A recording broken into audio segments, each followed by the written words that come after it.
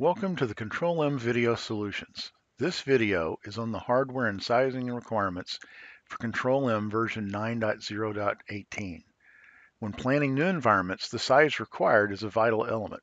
This video will show how BMC can help with this step.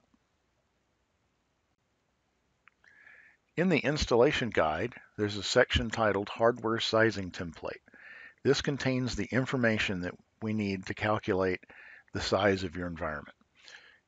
We need to know values such as how many jobs you keep in your active jobs file, your AJF, how many definitions you have, how many copies of the jobs that you keep, whether you use forecast, BIM, workload archiving.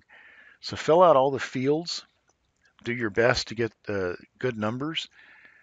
If you're running 5,000 jobs now and you're getting ready to add a lot more jobs, you might want to put down that you're running 10,000 jobs. It's better in this case to have higher numbers than lower numbers. Once you have all the numbers available, as much as you can, then open a support case on hardware sizing recommendations. We can run the numbers through a sizing calculator that we have and be able to send you information back on machine resources needed. So the machine resources needed are very specific to the installation.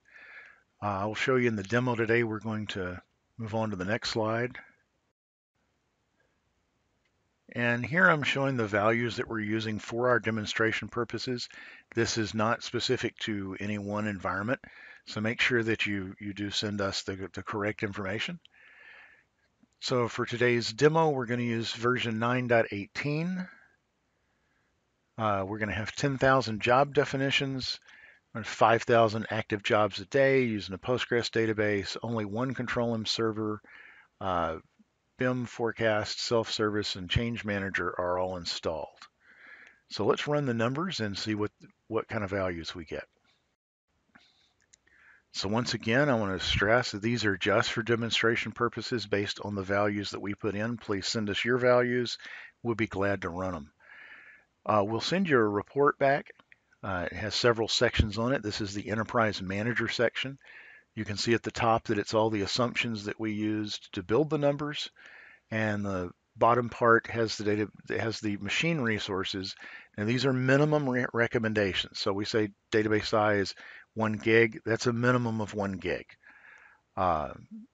Memory required 8 gig, minimum of 8 gig. So let's move on to the next section, which is the server side, server part. So here's the Control-M server. Once again, you can see our assumptions in the top and our values in the bottom. And one thing about the Enterprise Manager and the server, if they're on the same machine, then you need to add these values together. This is, for example, the memory required for EM was 8 gig, server is 8 gig. You're going to need more than 8 gig if you put both of them on the same machine. Moving on to the last part of the information we provide, and this is for the workload archiving, and this is the machine specifications needed for that. So send us your information. We'll be glad to run it through the calculator, calculate it up, and send you back the machine size that we have estimated. This concludes this video. Thanks for watching. Thank you for watching our video. We hope you found it useful, and please see our YouTube site for other videos. Thanks.